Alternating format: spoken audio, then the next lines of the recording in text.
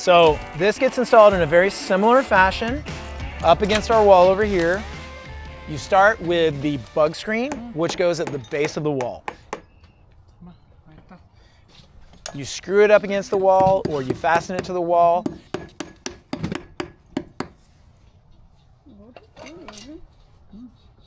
And then next you follow up with the DELTA Dry Lath. The DELTA Dry Lath is going to go over the entire surface of the wall.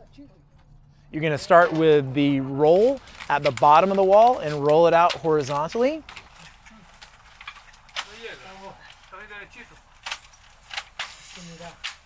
And you're going to overlap the lath portion of the dry and lath on top of the bug screen so that you have a nice flush install with the bug screen and the plastic material with that nice continuous overlap of the lath material. And then you're going to work your way up the wall and make sure everything is cut nice and tight around all of your windows and all of your penetrations as tightly as is possible.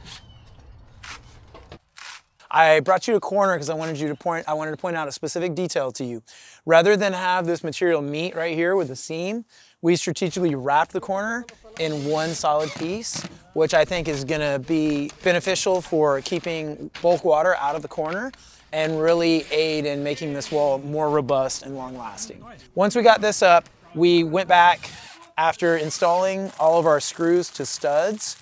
We've used these long screws with the cap fasteners, right? And that's just because we're going an extra long distance because we're going through exterior foam insulation to make sure that we solidified the hold of this rain screen material to our wall. We've gone through and we've tried to tack down areas that might be popped up somewhat. We've used much smaller screws for those. Next, we have put on our 66 is what it's called. It's a casing bead. And this is the one for the base of the wall. As you can see, it's got some holes in it. Right, and that's just to allow a little bit of weepage. This goes, as you can see, outside of the bug screen. Now, when we set the 66 here, to avoid any waves, we set a string so that all the way down the wall, we're able to maintain a nice straight line. Because we're using screws, we're able to easily play with this J-bead and ensure that we got the straight line, which is very critical to having a good solid install.